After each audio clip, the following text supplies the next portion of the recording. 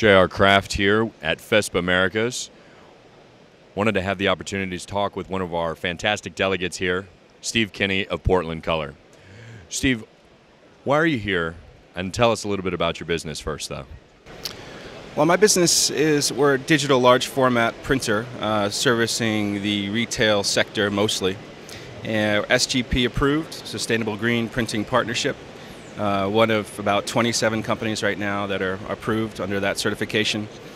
And, you know, this is really about connecting with your peers and engaging in dialogue to better business from a sustainable point of view, but also, you know, pick up on sales tactics that make sense for the business. And we've had an incredibly compelling series of speakers. You were involved in some of the Q&A sessions and obviously a lot of the activities last night as well.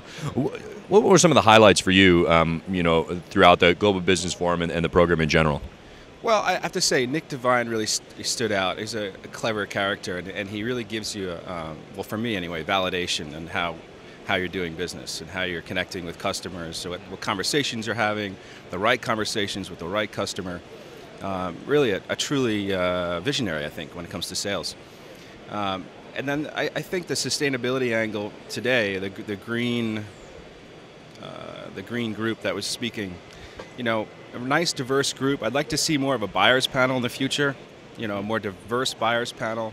I know we had one representative from Nike.